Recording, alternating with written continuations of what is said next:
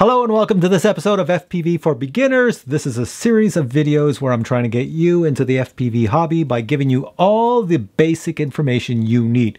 These videos do not go into massive detail. They keep it nice and light so that you can understand it and just give you the basic information that's going to get you into the hobby and having a lot of fun in no time. So in this episode, we're going to take a look at props for your drone, because you can buy any type of prop that's out there, 2-blade, 3-blade, 4-blade if you want, different sizes, different shapes, different angles, all will benefit your drone. It's all up to you what you want to achieve. And also I'm going to show you how to put your props on, because there's only 2 ways to put them on. They're not idiot proof like on DJI drones. You can actually put the props on the wrong motors and have your drone flip all over the ground and take somebody's eye out. So we don't want that to happen. So basically watch this episode and learn a lot of cool information. Here we go.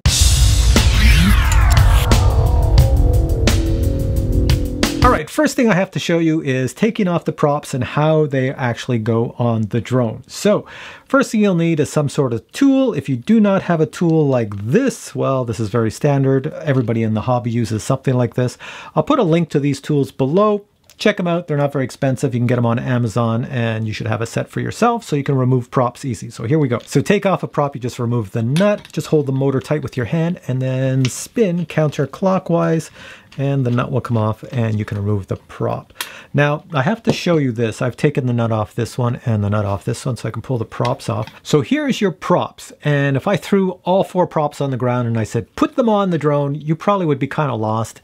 You wouldn't know where they go, on which motors or what. So let me show you close. So when it comes to FPV drones, the props they're kind of idiot proof on which way you put them, right side up, upside down. They have writing on them, on one prop here, you'll see it right there. The writing will be right here. And usually when you see writing on the prop, that's the side that goes up. Next thing to notice about a prop is the angle of the blade. See right here how this rises up and then falls back.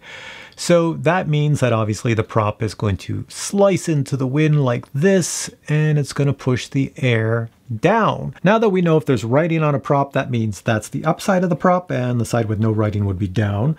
The next thing you have to know is what motors do the props go on. So in the world of FPV, there's something called props in and props out.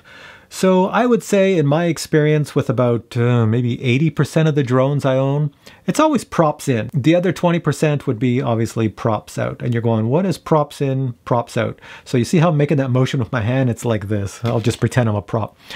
Props in means that the wind, let's say my head is where the camera is on the drone. The wind is coming in, that's props in. I'm taking my props and I'm spinning them in this motion to get the wind to blow on the top of my head. Props out means I'm blowing the wind in that motion this way. It's going that way away from me. So I have probably confused the heck out of you. Let me see if I could show you closer on the actual drone. All right, so take a look at my drone right here. So props in would mean that I would put a prop that's going to blow the wind. This is my head here. Blow the wind at my head. Blow. Look, I want the wind. It's hot here. I want to get the wind coming. And props out means I want the wind to go away from my head. It's too hot. Oh, get the wind out. That's props out. So props in is what I say is on like 80% of quadcopters. If you're ever in doubt, and you don't know what to do and you have to put props on, put them props in. So how does that relate to the prop? Let me show you. If you take a look at these 2 props I have here, you notice the curve on the prop right there. It's designed in order to grab wind. It has to turn this way. So the wind, where's my finger? The wind hits this edge of the prop and it forces it down to the ground. So that would be turning this way. So that's the way the prop turns. In order to get that wind to force down and blow into my face, I would have to put the prop on this motor so that it turns like this.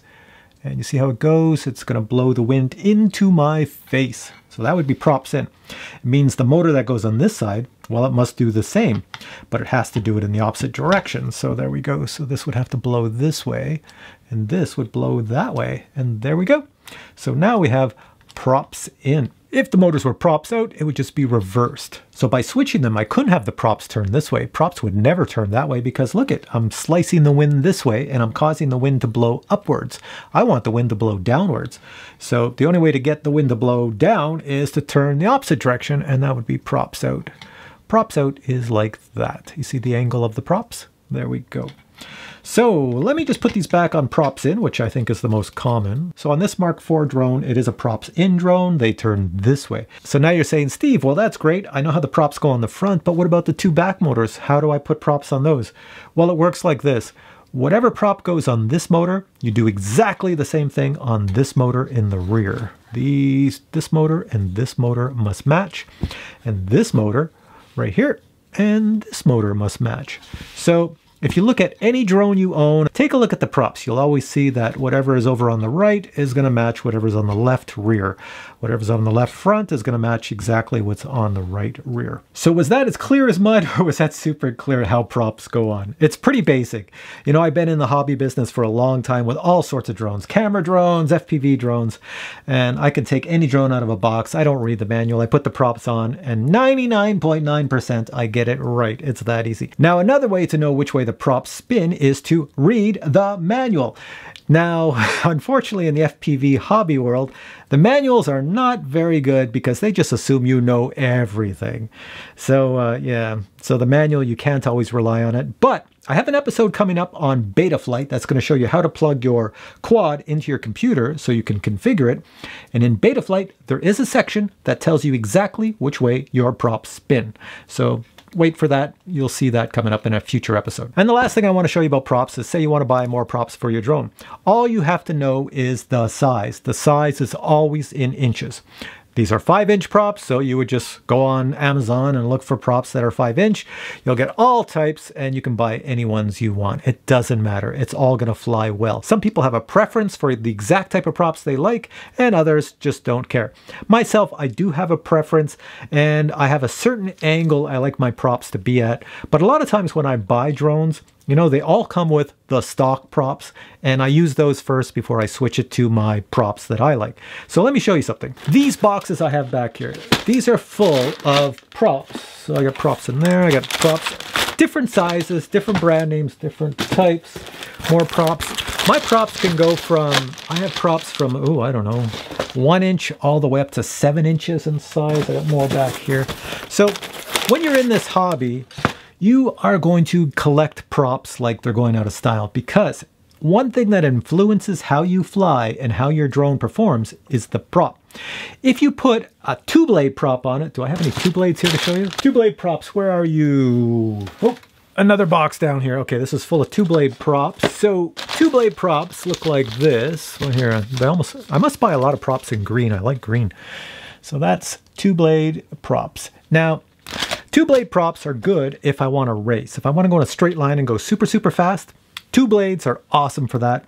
They're also really good for motor efficiency, so your battery time might be pretty good. So let me show you another type of prop. Let me just pull this off. So this would be a, can you see that? That's a 4-blade prop. So a 4-blade prop. 4-blade props obviously are going to grab a lot of wind, and they're really good if you want to go up really fast or you want to go in one direction really fast. So the 4 blades are going to grab an awful lot of wind. They're pretty hard on the motors, but most motors nowadays can take them. They're going to use a lot more of your battery power to stay efficient and get you going. A lot of people like 4 blades. Myself, I tried them for a while. I fell in love with them, but I found them a little noisy because there's 4 blades grabbing air, so they're a little bit more whiny in the air, and sometimes I thought something was going wrong with my quad, so I don't use them anymore. So I stick with the tri-props, which are 3 blades, and most drones you buy today always come with 3-blade props. The benefit with a 3-blade prop is cornering. So if I'm flying along and I want to go to the right really fast, I can corner so fast with a 3-blade prop. As well, if I want to do flips and curls and tumbles and rolls and everything else, then a 3-blade prop is probably the most efficient. It cuts into the air so much better and you get better performance. Now, every manufacturer of props will sell their props based on different specifications, saying that the materials we use will cause your flight to be better, smoother, whatever. Try them all and see which one works for you. And the last thing about buying props is that you can buy props at different angles. different pitch.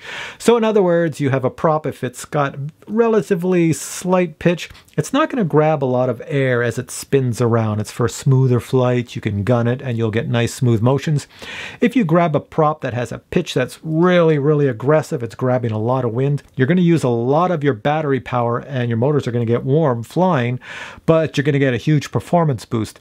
So you got to find a medium which works for you. Now, I really would not worry about props too much as a beginner, like if you want to get a 4-blade, a 2-blade, a 3-blade, what pitch you want the prop to be at, what material you want it to be made of. Don't worry about that as a beginner.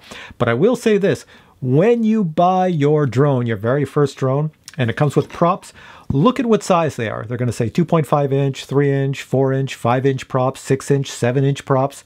Go and buy yourself a few extra sets from any place you can find them. Amazon, whatever. They all fit. They all work on FPV drones. And that way, if you break props, you've got lots of spares. So I hope this episode of FPV for Beginners, all about props, was of benefit to you. Once again, I try to keep it simple. I'm not going too heavily into details here to blow your mind and get you all confused. I just want to get you into the hobby, having fun. So if you enjoyed this video, please give it a thumbs up. I'll bring my hand around here. Please give it a thumbs up. Stay tuned for the next episode. We're going to get into some cool stuff with that. We're getting closer to beta flight and our radio and making a new model and going out and flying, all that good stuff. That's coming up in future episodes. So stay tuned for the next episode, which is coming up not too far in the distant future. All right, see you then. Bye.